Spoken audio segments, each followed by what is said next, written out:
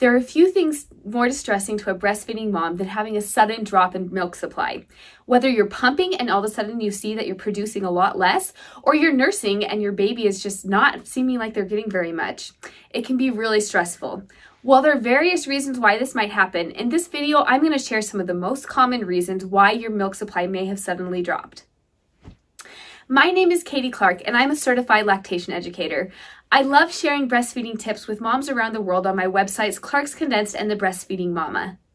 Be sure to press subscribe and the notification bell so you never miss a video.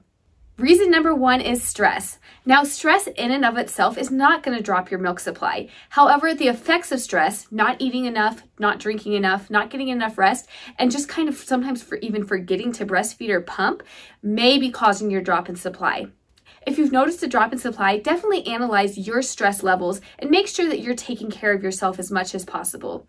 You want to make sure you're drinking enough, eating enough, and that you are nursing your baby as much as they possibly can. Number two is hormonal birth control.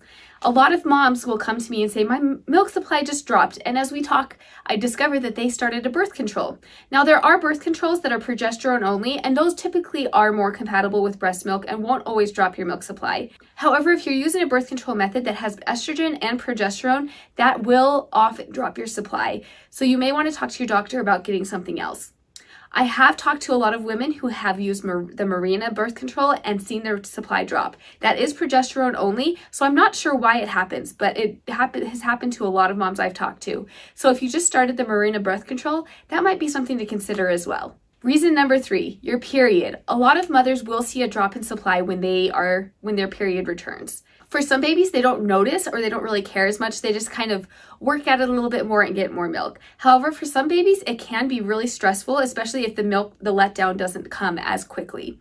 One way you can combat this is with magnesium and calcium. I'll post the exact amounts below, but taking those right when you start to ovulate through the first couple days of your period can help to counteract the effect of your period on your milk supply. Reason number four, have you started a new medication recently?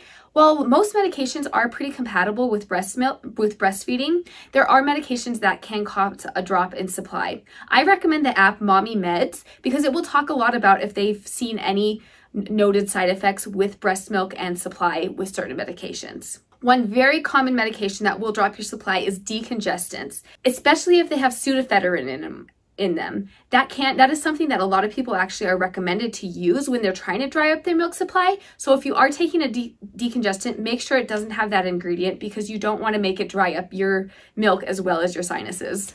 Reason number five, oregano, sage, parsley, and mint.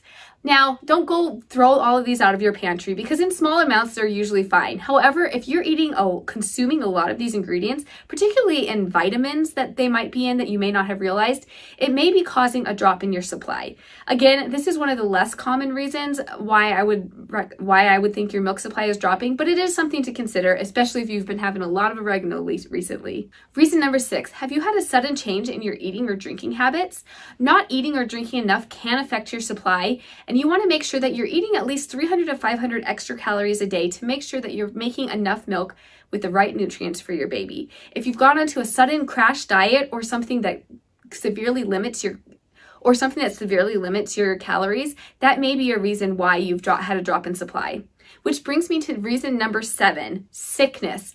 Sometimes when you're sick, you might be eating or drinking less, which can cause a drop in supply. However, you may just not be feeling well and not nursing as much, which can also, in turn, cause a drop in your supply. If you're just not nursing frequently enough, your body may think you don't need to produce that much milk.